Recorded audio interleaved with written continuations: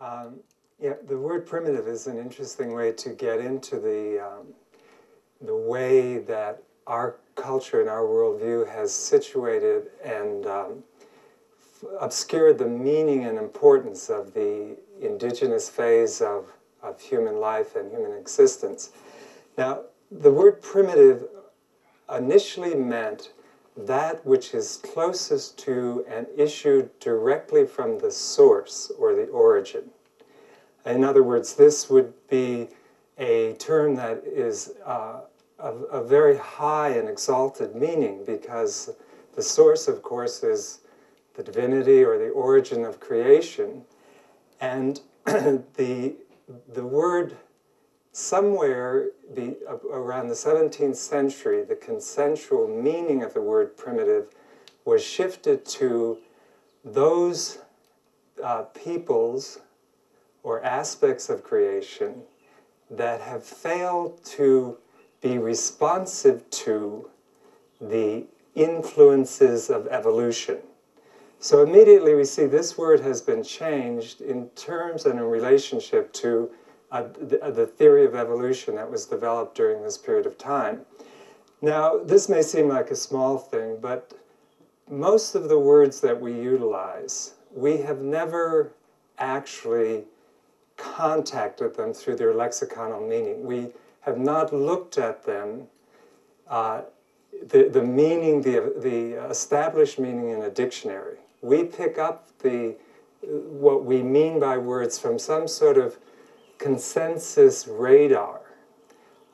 And the people who understand how meaning of words can shift our internal view of reality were very active at the time of the introduction of the Industrial Revolution and the change from traditional society in Europe into the urbanization and industrialization phase. So this word is part of a whole social program and agenda that changed from a positive to a negative the meaning of the word primitive. Now, this may seem like a small matter, but as we know now from cognitive studies, the meanings of words affect us in the same way that our direct perception of reality affects us. In other words, we know that when we see a tree, for example, the only thing that we actually receive internally of the tree is neuroelectric impulses that travel along the optic tract, or if we touch a tree, along the nerves closest to the skin in our hand. And all that electrical fluctuations and impulses enter the brain, and somewhere in the internal chambers of the brain, an image is formed that is associated either with that electrical magnetic activity of the senses, or the same process of image formation takes place when we hear the word tree. Image forms in our mind. So language has the same power to affect the internal image that we have of reality, as does our actual sensory perception of the external world. So this is a very important fact, and people who are interested in influencing the worldview of populations or cultures know that language is a direct access to that. So the philosopher Owen Barfield has studied the change of meanings of words in the English language that occurred surrounding the Industrial Revolution. They were all, of course, happened in relationship to a group of the actually Royal Academy of Science in England. And primitive and our worldview and our understanding of the indigenous world was reshaped at this time, and particularly through language and our understanding and relationship to the past. Now, so with that as a doorway, an entrance into the rediscovering what is the true nature and true meaning of this way of life, from that beginning of a word change, a shift in our internal view of our origins, in connection with the theory of Darwinism, there began to be circulated an idea that the indigenous period was a brutish period of hand-to-mouth, bloody desperation of people having to spend all their time seeking food from a hostile environment, and it was brutish, it was low, it was insecure, it was unsafe. Now, what we have found out in a period, say within the last 10 or 15 years, particularly through a branch of science called paleopathology.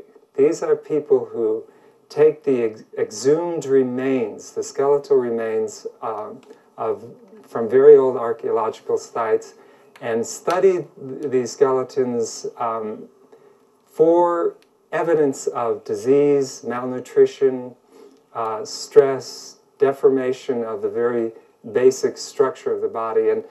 And they have come up with a wealth of information that indicates that prehistoric, pre-agricultural people had far lower incidences of infectious diseases. Their skeletal formation and particularly their teeth show that they had far less problems with malnutrition. They were much better nourished. They were taller, stronger. An interesting thing on the formation of the spine, early agricultural people up until this day show signs of compression and deformation of the spine due to the burdensome form of work that agriculture introduced. So with these and other tests that in China and in Peru, they actually have found prehistoric feces, and the examination of that shows that that hunter and gatherers were far less problems with parasitic intrusions into the organism. So this opened a crack in the egg that, in terms of a very factual, the kind of information that we need to have because we're impressed into the philosophy of scientism. This is empirical data that shows repeatedly that the hunter and gatherer had a much healthier, better nourished way of life than is evident from early agriculture. We understand then that the word primitive does not mean brutish, low, backward, degenerate, but it means that which has remained closest to the origin, to the source. And with that understanding, we can understand better the whole orientation of traditional societies towards a reverence towards the past, towards a reverence towards the elders, towards a reverence towards the ancestors, because the further back we go, the closer we get to the origins. This also is a way of understanding why in traditional cultures children were held in such high esteem, because a child comes immediately and freshly from the source, from the spirit world. And so these two characteristics, which have been made to seem to mean a culture is backward and superstitious, really is based on the understanding of the actual meaning of the word primitive, that which issues and remains closest to the origin and the source. So in this way, then, the hunters and gatherer culture is that part of ourselves, of our own racial and memory of that which represents a closeness and reiteration of the origins. And although we fail to acknowledge this because we've been so orientated towards the future, and because the way that history has been shaped for us, we actually begin our identification with the so-called civilization. And we easily go back to Greece, and some of us have had enough involvement in history to recognize the value of the legacy of Egypt. But still, civilization means those who live in cities. And so immediately everything previous to that is not instantly incorporated into our historical identity. So with cities actually meant agriculture. And agriculture meant it had a whole range of implications and impacts on our not only our physiology, which we've talked about, but also our social structure and our social way of being. With agriculture came things like epidemics, war, the control of society by a small hierarchical elite.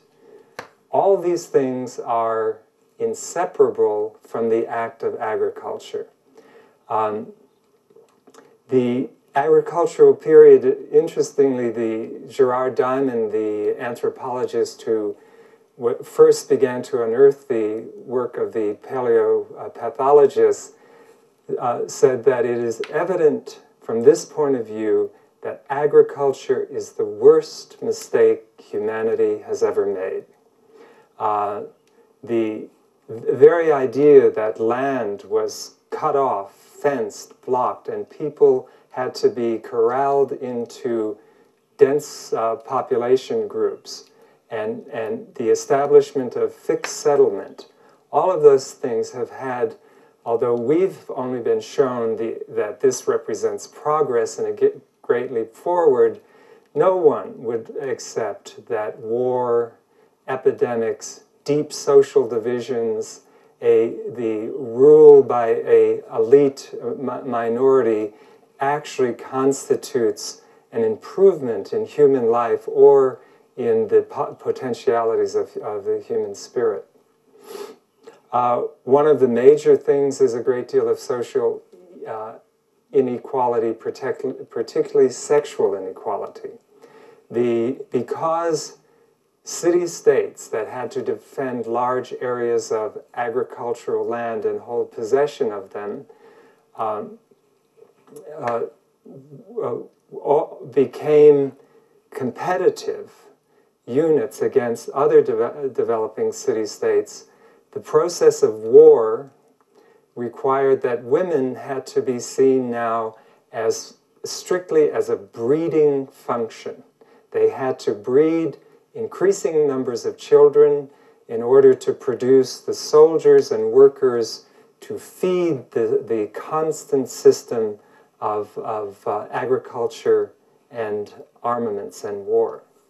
The agriculture is basic to the understanding of the subjugation of women. It's basic to the idea of the subjugation and cruelty towards animals, the enslavement of the plant world. All of these things, of course, were sacrilegious to the hunter and gatherer.